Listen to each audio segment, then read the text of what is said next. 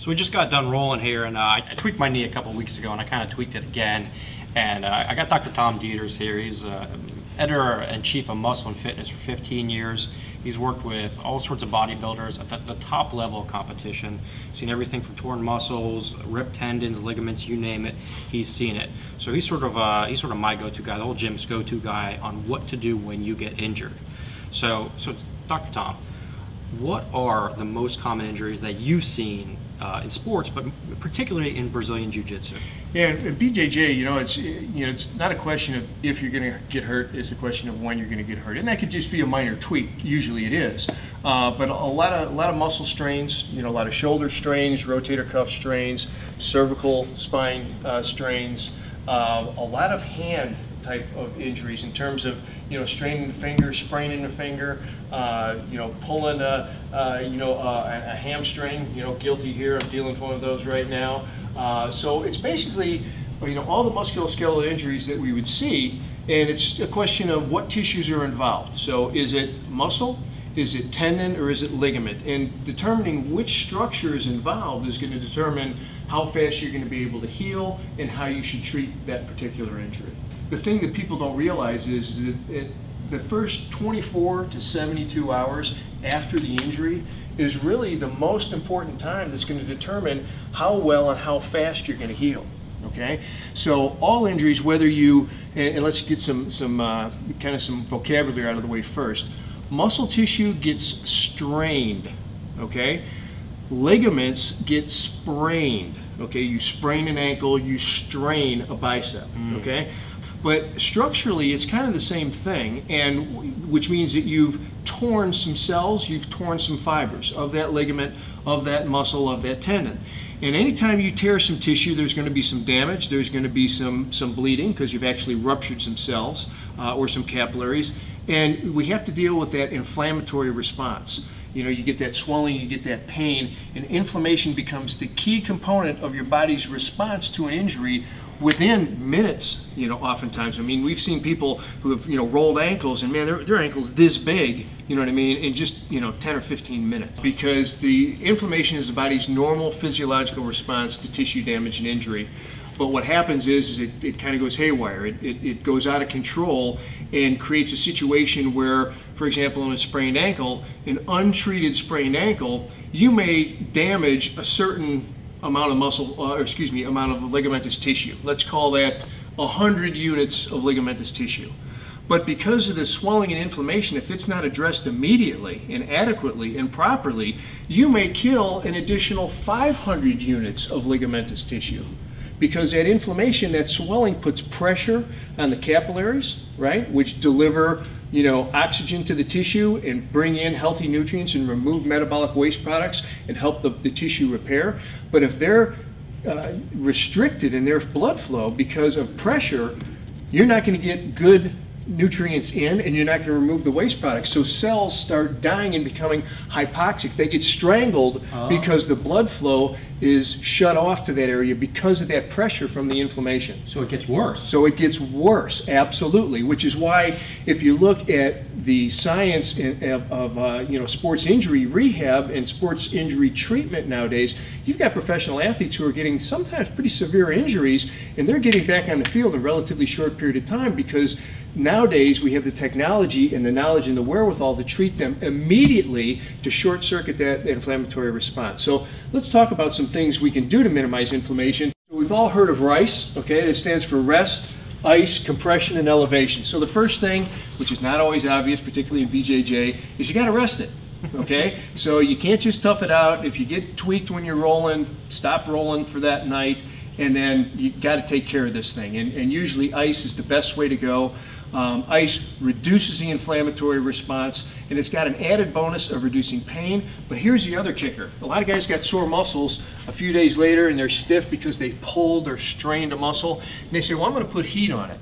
Well, let me tell you something about the difference between ice and heat.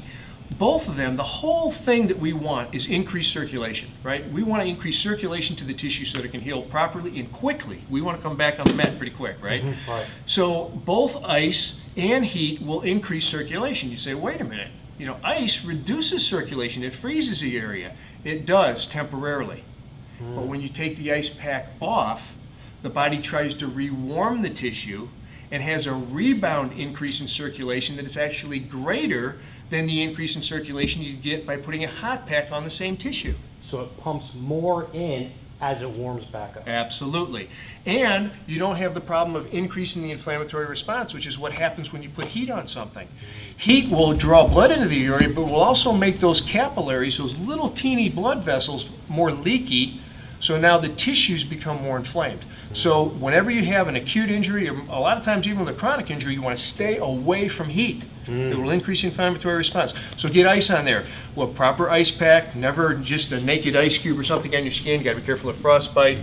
But you can go 20, 30 minutes, and you can do that multiple 6, 8, 10 times a day. Okay? No hot tubs. So no hot tubs. Okay. Absolutely not. What about icy hot? Because I know that's popular. Icy hot is a surface irritant, okay? It can give you some pain relief, but what it does is it basically, causes an increase in blood flow on the skin, which masks the pain underneath it.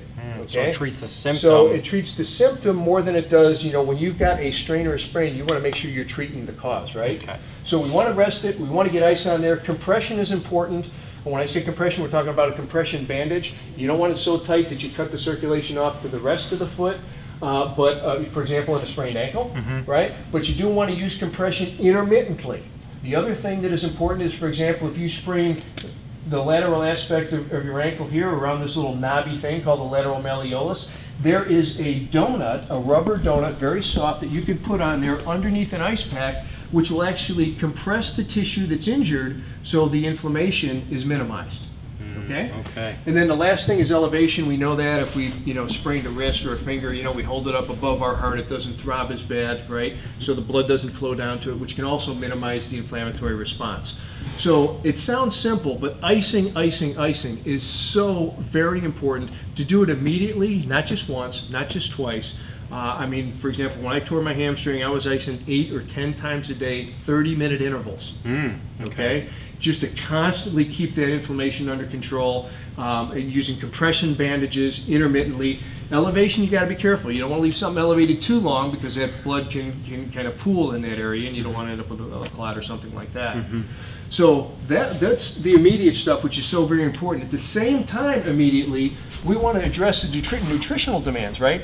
Vitamin C is a chief component of connective tissue healing. Okay, connective tissue, we're talking tendons and ligaments now. No matter what we do. No matter what we do. And when you tear a muscle fiber or an area inside the belly of a muscle, whatever you tear there, it's going to heal with scar tissue.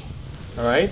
We want to minimize scar tissue formation because scar tissue now is not healthy muscle tissue, so it doesn't have the tensile capacity, it's not as strong, right? And it doesn't have the elastic property, it's not as flexible of healthy tissue, right? So lots of vitamin C. You know, I remember, you know, in my years when I was with Muscle and Fitness magazine, we did an article, an interview with Linus Pauling. This guy was saying take 10 to 15 grams of vitamin C a day. Sounds crazy, but this guy won a Nobel Peace Prize for his research on that.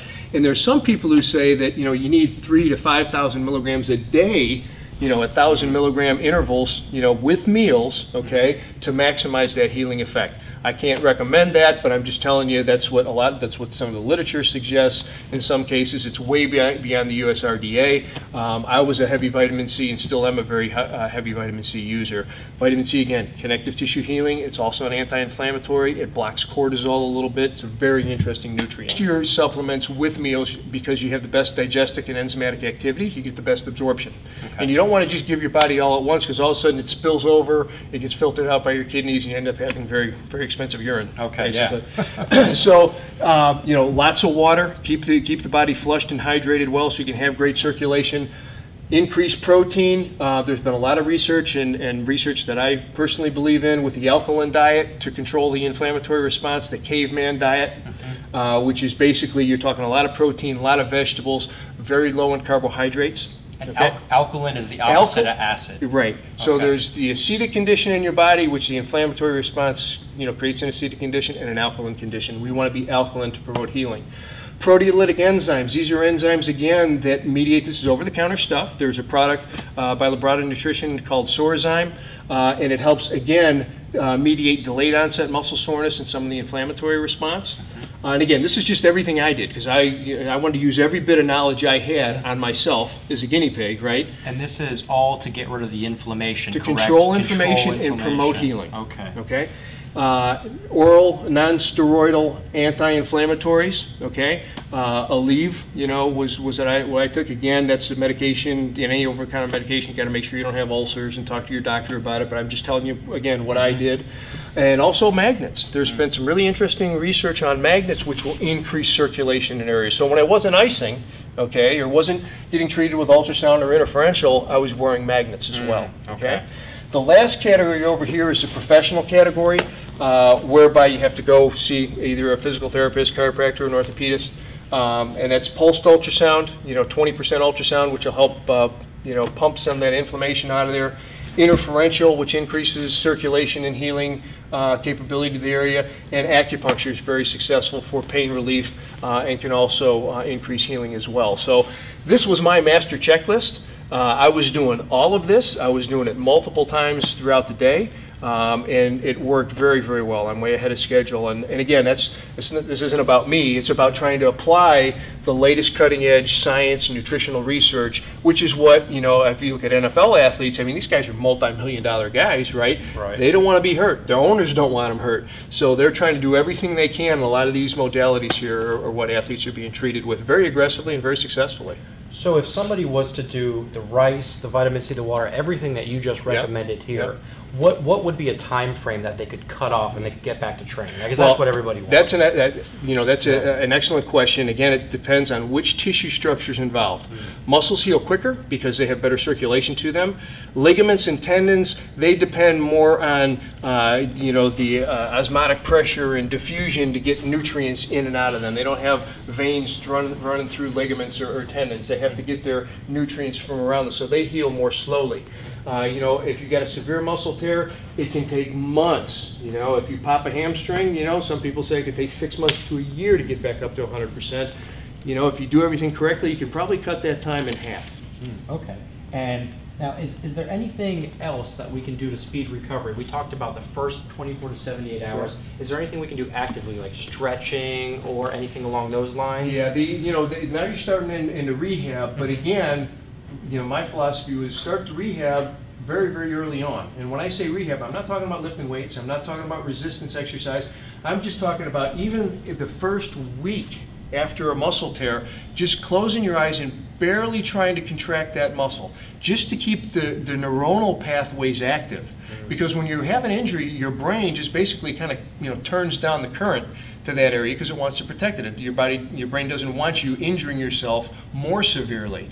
But to keep those neural... Is that why I limped when I hurt my knee? Exactly. Oh. That's why you, or anything, you know, if you hyperextend your elbow, somebody catches you in an arm bar a little bit too long, you don't tap quick enough, right? You're gonna be splinted. Your biceps and triceps go into spasm to try to protect that injured area. That's why a low back goes into spasm when you kind of tweak a facet joint, the spinal joints, or irritated disc. It's the body's natural protective mechanism. So it depends what tissue's involved, and that's also going to determine how it should be treated, you know, in which of these modalities and how often, you know, it's for ultrasound and interferential, but that's an individual thing, you know, as well that, you know, you need to discuss with your doctor. Do your rice, rest, ice, compression, elevation, and then you want to supplement that with all the things to reduce inflammation, because the quicker we can reduce inflammation, the quicker we're going to get healed, the quicker we can get back on the mat. Right. That's the vitamin C, the water, the protein, the proteolytic enzymes, the NSAIDs, the magnets, everything over on the other board. I don't have my glasses on, so I can't see.